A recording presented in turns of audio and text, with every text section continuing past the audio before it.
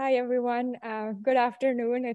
I'm really excited to be here to talk to you all about nutrition. And it's a good thing you finished eating, you're full, and now you can listen.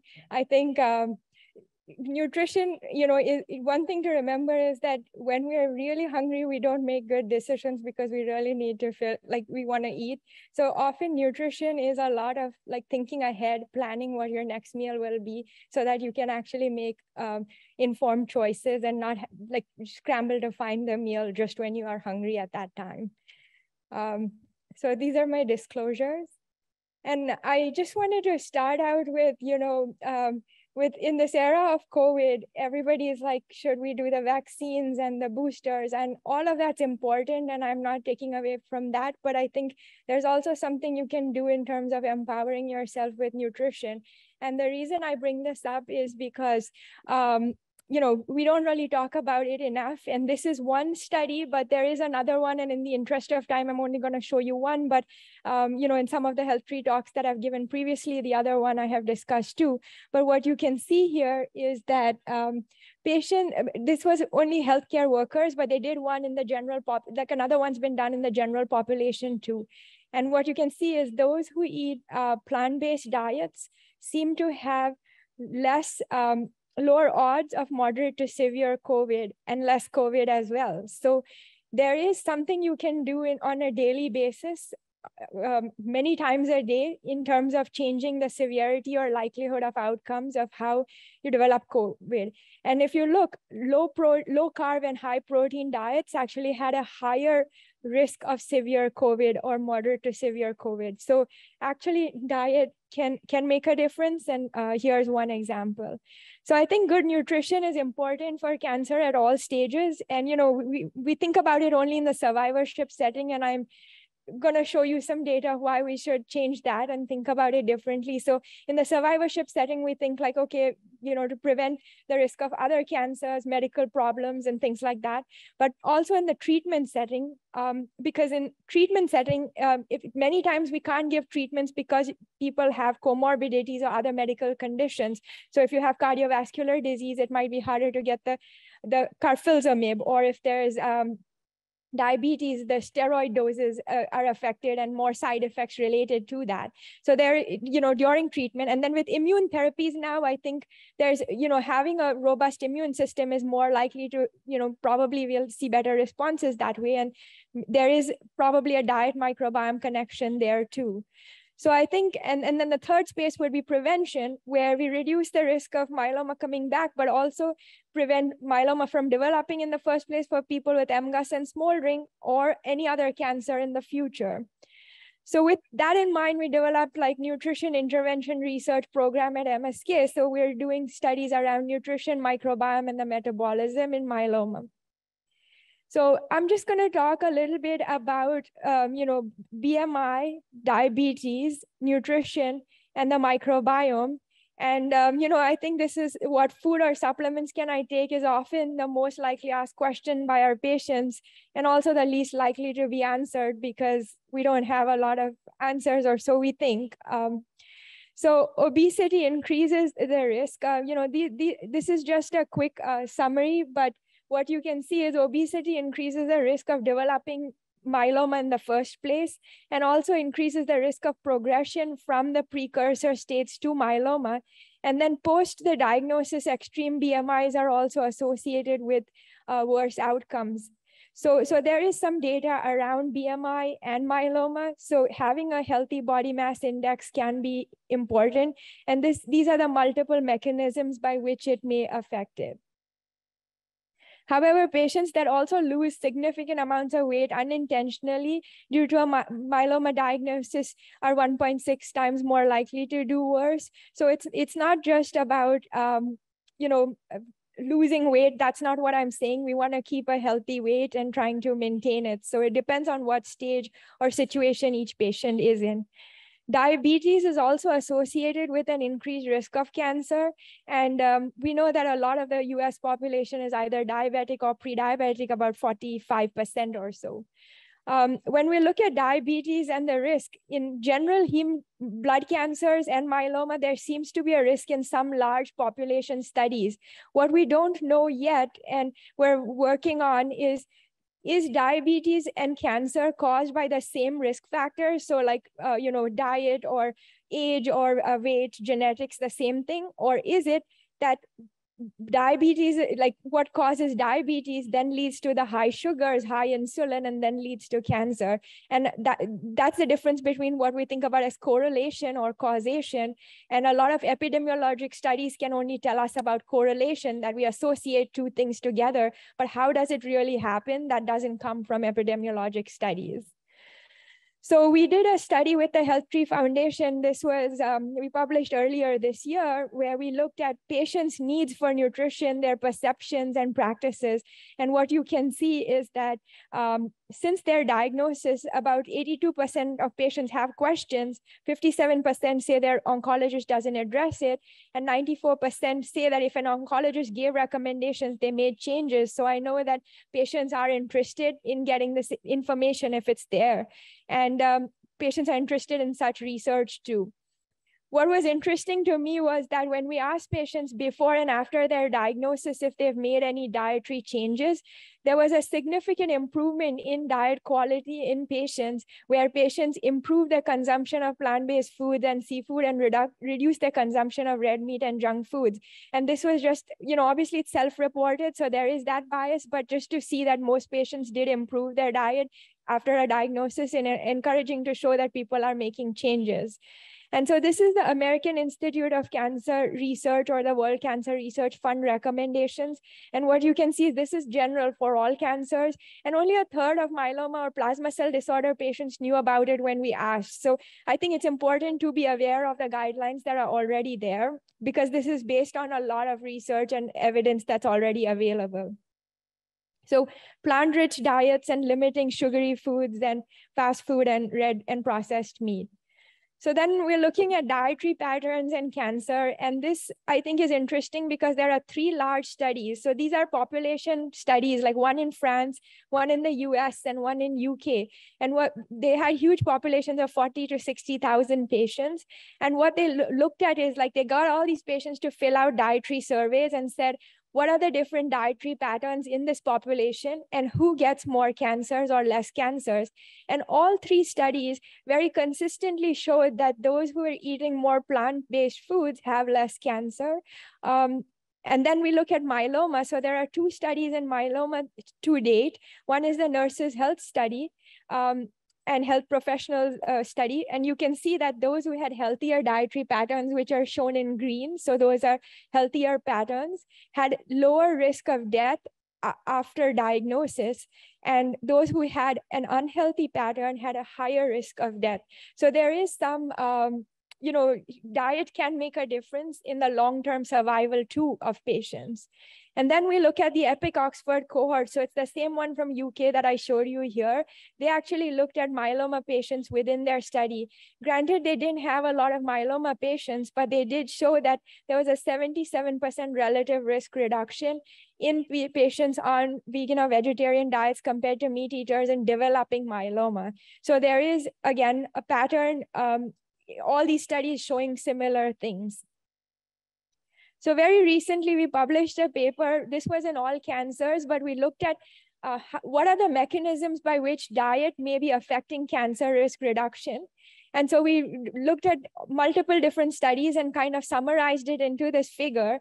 And what you can see is that, the 2 common diets we looked at data for is the keto diet and the plant-based diet. And the keto diet we looked at because if you see, at the bottom of the slide I've written, there are currently in cancer 46 keto diet trials ongoing, 20 active, 10 completed, and 6 terminated with 5 unknown status. This shows that a lot of these dietary studies and keto diets are not, being able to be completed because a keto diet is very hard to do. And there are only about 8 plant-based diet trials, despite the evidence I showed you on the previous slide, where actually plant-based diets are associated with reduced cancer risk. So we are seeing this opposite, where interventional trials are doing the opposite of what the epidemiologic studies are showing. And keto diets also may have some benefits through weight loss, inflammation, and insulin, and the ketone bodies that form that have anti-inflammatory capacity. It's just that doing a keto diet requires it to be not just low carb, but very low carb. And it's really hard to get to that state unless you're truly planning it for long term. And I think that's why keto diets are possibly, somebody could do it if they feel like that's the only way, that because they hate fruits and vegetables, or there's some reason, like there's a certain mutation or a reason that they need to do it. But I don't think a keto diet is a sustainable long-term diet that can be used for long-term, patients, and if you want to do it as a lifestyle. Whereas I think plant-based diets, meaning more plant foods in your diet, is something that inherently comes a little more naturally and can be done as a long-term thing, and seems to have more mechanisms by which it can target cancer risk reduction, as you can see in this figure. So this study is not in cancer or myeloma, but I think it's a very interesting study, and it's 9 patients only and 5 days on a diet, a fully plant-based diet versus a fully animal-based diet. And plant-based diets are obviously high in fiber, so you can see their fiber intake change significantly between the 2 diets.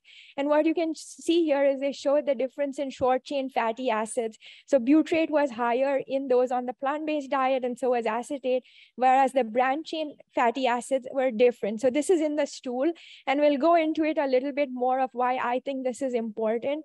So short chain fatty acids have anti-cancer and anti-inflammatory properties, especially butyrate. So that's one of the mechanisms by which plant-based diets may be affecting cancer and inflammation. This is a study, again, not in myeloma or cancer, but it's a huge study of over 10,000 individuals. And what they showed is that if you eat more than 30 plant foods per week, I mean 30 types of plant foods. So I'm not talking about eating broccoli 30 times in the week, but I'm saying 30 different types of fruits and vegetables, or even beans, seeds, nuts, tofu, any plant-based food, even spices. So more than 30 times per week is associated with better diversity in the stool.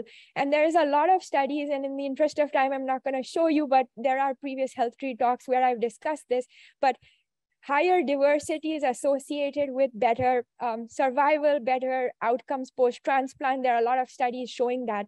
So this is one way that you could help your gut microbiome and diversity, is by just eating a variety of plant foods and trying to get to that number of 30 and more per week.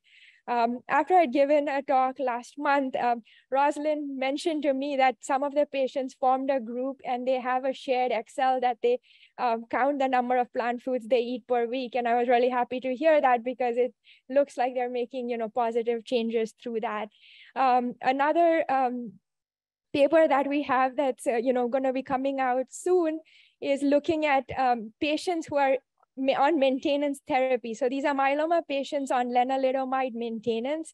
And what we did is we looked at diet, we looked at the microbiome, and we looked at their outcomes. So we were talking about MRD negativity. So we looked at sustained MRD negativity in these patients. And what we showed is that patients who had higher diversity in their stool had higher likelihood of sustained MRD negativity. Patients who had higher butyrate producers in their stool also had higher likelihood of sustained MRD negativity. And those who had higher butyrate levels in their stool also had higher sustained MRD negativity. So, and then we associated this with dietary surveys. And what we did is we looked at patients who were, so we showed that eating more healthier protein, so like plant protein, seafood protein, though I think the benefits coming mainly from the plant protein, because you also see it with the dietary flavonoids. But we see flavonoids are plant chemicals that are only found in plant foods. So higher dietary flavonoids are associated with higher butyrate levels, and also the same thing in so we were able to correlate diet with the gut microbiome, and then with potentially myeloma control long-term. While this is a small study, it's encouraging that we're still seeing a signal with such a small study. And I think that this goes to show that there is an opportunity to make some changes. Other things is in terms of myeloma development, there are lots of studies looking at obesity, diabetes, the inflammatory diet, altered microbiome. as risk factors for development, but what if we could try to tilt the scale and see if we can make a difference in some of these markers? And so we decided to do a study. This was the Nutrivention pilot study, which opened to enrollment last year, and we've finished enrollment. It's a 20-patient study with patients with an elevated BMI over 25. So if they're overweight or obese and they have MGUS or smoldering myeloma, they were eligible. We would provide the patients, we ship them meals for 3 months, lunch and dinner, and we give them recipe ideas for breakfast and snacks. And we follow them for a year on the study with coaching and visits with a dietitian very closely. And in this time, we collected samples and analyzed some of this data. So this is some of the early data that I'm showing you, which we presented at the myeloma meeting this year. What you can see is that we had a nice distribution of different races. About 45% were minority, which is, I think, big for most studies. It's much, much lower. Also, we had a nice distribution of different BMI, MGUS, and smoldering, and a third were pre-diabetic or diabetic. This is the compliance data. And when we talk about compliance, I'm talking about plant-based diets, but not just junk food plant-based diets, but unprocessed plant foods. So we were able to get patients compliance in those 12 weeks up from being around 22% before intervention to 90% during the intervention. So patients did really make a change, and we see a feasibility here. And we also looked at things like BMI reduction. So we had a 7% weight loss or BMI reduction. We saw an improvement in markers of diabetes, so like A1C or glucose control, LDL cholesterol, insulin, IGF-1, total adiponectin leptin ratio improved. And adiponectin, leptin, insulin, and IGF-1, there are lots of studies. In the interest of time, I'm not showing you, but there are studies showing that these are associated with myeloma and myeloma progression. So we are able to show that we're able to change these biomarkers or markers that we know are associated with increased risk. We also looked at the microbiome, and you can see, as I told you, why I think butyrate's important. We show that we were able to improve this in the patient's stool and improve the number of bugs also that are making butyrate. We also show some improvement in inflammation markers as well. So with that pilot study data, we've worked on developing a few other studies, and this study is going to be opening through the HealthTree Foundation in a few months. And this is a study of smoldering myeloma patients anywhere in the United States. What we're going to do is look at diet versus different supplements and the effect on the gut microbiome. This is a study that's going to open at MSK and also in this month, actually. So if anybody's interested with MGUS or smoldering myeloma, please reach out. It's very similar to the pilot study where we'll be shipping meals and things, but it's going to be a randomized study looking at diet versus supplement versus placebo. And it's a large study. It's also eventually going to open at Emory in a few months' time. So depending on where patients live, they would only need to come to one of these sites about 5 or 6 times in the year, but we're happy to have patients from anywhere. This is the Nutrivention 4 study. This is a study in myeloma patients in remission on maintenance. So these are patients on either maintenance therapy, but what we're doing is that we have a study open looking at daratumumab versus lenalidomide as maintenance therapy. And we're going to give some of the patients on this maintenance the diet. So at 1 year time. So you have to be enrolled first on the maintenance study. And then if you are on that study, you have the opportunity to join the nutrition sub-study. So with that and a few other studies we are doing is looking at dietary patterns in patients and supplement use habits through the HealthTree Foundation. These surveys will hopefully be up in the next few months, and we'd really love your participation in them. So the more the numbers, the better the data we can have. So just to summarize a few things, healthful nutrition habits. I think carbohydrates have been given a bad name because of the refined carbohydrates, but whole grains are associated with reduced cancer risk and actually very important in a healthful diet. So it's important to have those because they also have increased fiber. So we need fiber in our diet, which come through plants, and no animal food has fiber. Proteins, I would say prioritizing plant-based protein sources like beans, tofu, tempeh, and reducing red and processed meats, improving unsaturated fats, which come from nuts, seeds, fish oil, olive oil or avocados, and reducing the saturated fat. This is the Canadian food plate, which I really like because 90%, like actually only 12.5% of that plate has animal-based foods, and the rest 87.5 is about plant-based. And I think it's a very unbiased food plate. There are some things just like thinking about, calorie counting and calorie restriction, I don't think is a long-term sustainable way of weight loss or even managing a lifestyle, because that brings a negative association with food. And it's something that we're constantly like, oh, what can I not eat? But focusing on what you can eat and regular meal times, meal planning in advance can actually be really good ways to do this. And if you think about what 500 calories look like, this is quite important to understand calorie density. If you eat 500 calories of fruits and veggies, you're probably going to be full. But if you eat 500 calories of meat or cheese, you're probably not going to be full, because just fiber fills you up. So when I'm talking about plant-based diets, I'm not saying that somebody needs to be vegan. I'm not saying somebody needs to be vegetarian. I think it's important to understand that these diets can be very healthy if they are done right, but they can also be unhealthy if somebody's a junk food eater and eats only potato chips or desserts, and that could still be vegan potentially.